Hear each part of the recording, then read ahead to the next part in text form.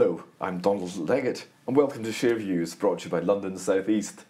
Our guest today is Dr Vladislav Sandler, co-founder and CEO of HemoGenyx, who listed in London in October and held an AGM yesterday. Welcome, Vladislav. Thank you for inviting me. It's our pleasure. Now, why don't we begin by getting you to summarise the HemoGenyx business for us? Well, HemoGenyx is a biopharmaceutical company that went into operations in 2015, and we are trying to change the way bone marrow transplants are being done. And bone marrow transplants are very serious procedures that are given to people who suffer from very serious blood diseases like leukemia, lymphoma, multiple myeloma.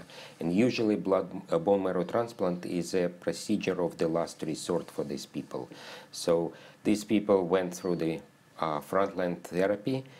Some of them relapsed, the disease came back, and the only option for these people to survive is to get a good bone marrow transplant.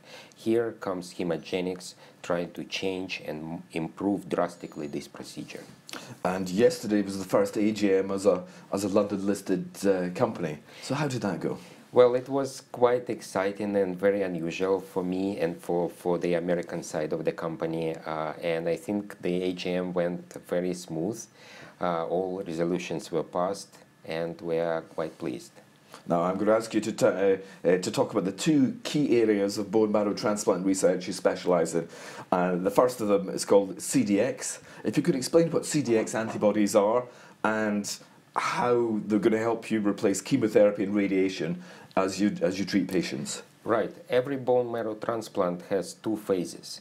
Phase number one is the preparation or conditioning of the patient for the bone marrow transplant. And phase number two is actual transplant of new cells. So phase number one is done usually by application of chemotherapy and radiation. And these treatments are very non-specific and very toxic. They generate multiple very dangerous side effects. And HemoGenyx is trying to get rid of chemo and radiation as means to prepare a patient for the bone marrow transplant. And we designed and developed a CDX antibody, a bispecific antibody that redirects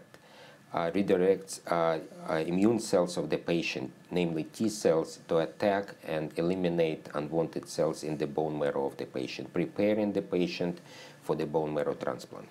And at what stage of clinical development are you with CDX? Well, we achieved a proof of principle for these antibodies, so we know that they work. We tested them. What exactly does proof of principle mean? Well, we created so-called humanized animals. We created mice that have human blood system, and we emulated bone marrow transplant in humans using these mice. So first we made these mice that have human blood system.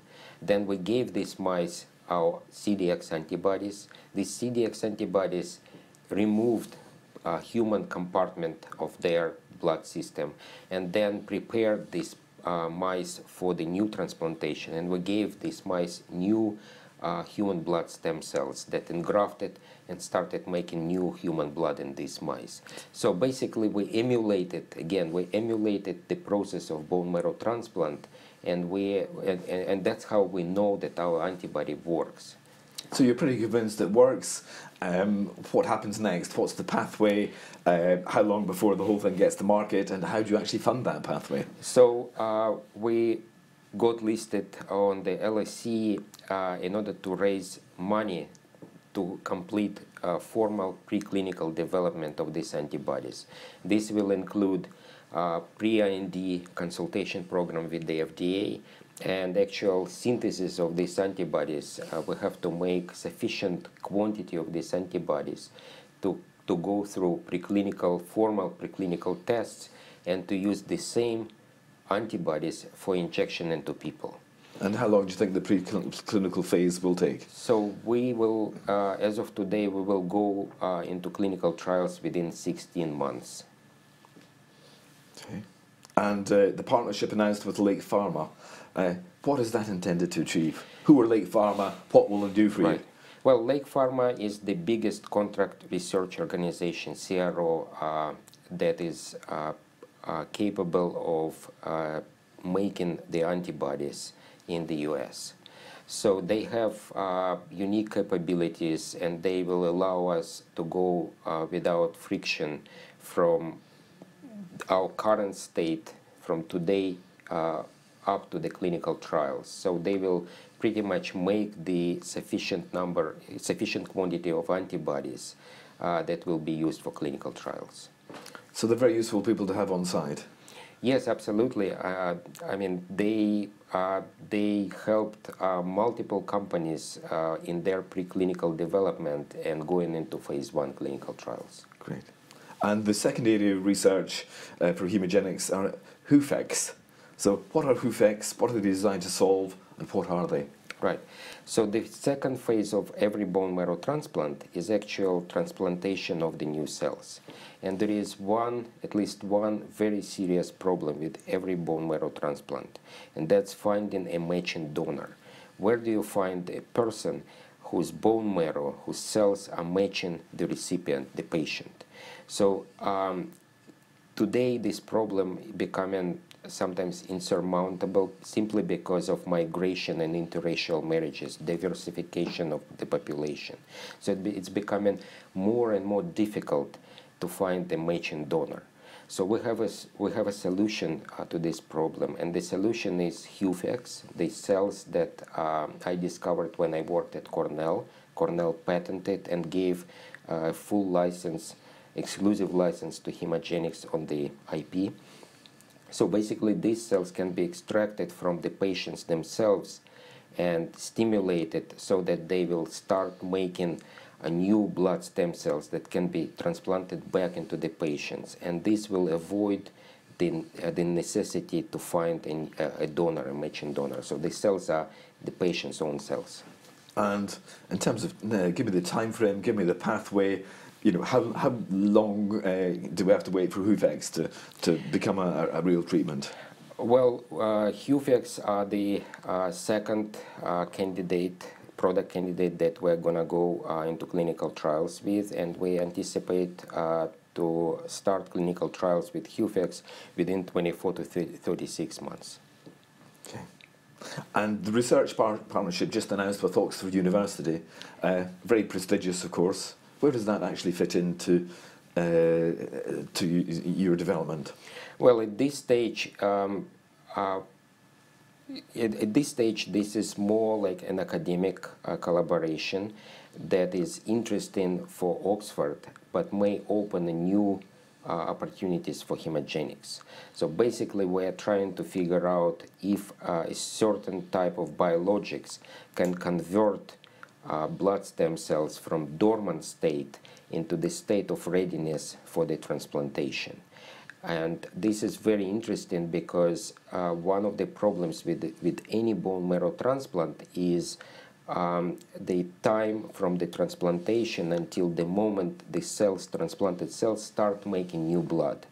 And this type of biologics that we are testing together with Oxford may shorten this time and increase the probability of successful transplant and reduce the number of people who suffer and sometimes die after the transplantation. So for us, it may create a new opportunity to create a new product, but on the other hand, it does not if it fails, it doesn't change anything for us.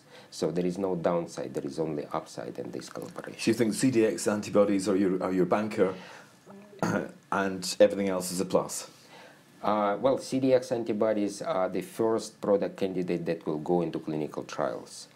The second wave is going to be Hu-PHECS, and the collaboration with Oxford may create a new product that will be a plus in addition to what we have already. Okay, let's take you to HemoGenyx listing in London. Given that you're essentially a US-based business, why did you decide to list in London? Well, it was some sort of a serendipity because we have London-based investors that put money into the company early on and took the risk. And also, London is a very good place for a small company to be listed and raise money. So we were on London Stock Exchange main market, and we enjoy the trust of the investors. But at the same time, we are a tiny company. This type of listing would not be possible in the US, for example. So, which is a very pertinent time for me to ask you, why should UK investors actually put their money with you? What is your investment case?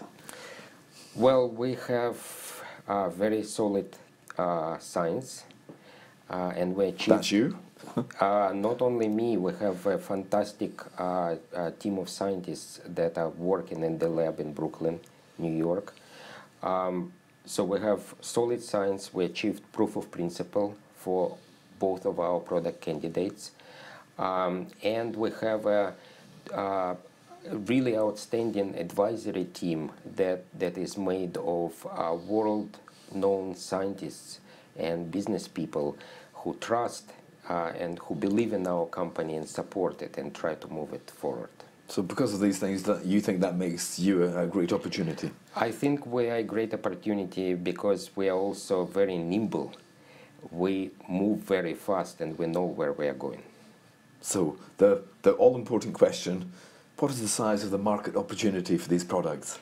Well, a total size for the bone marrow transplants, both in the US and Europe, is about $8 to $9 billion.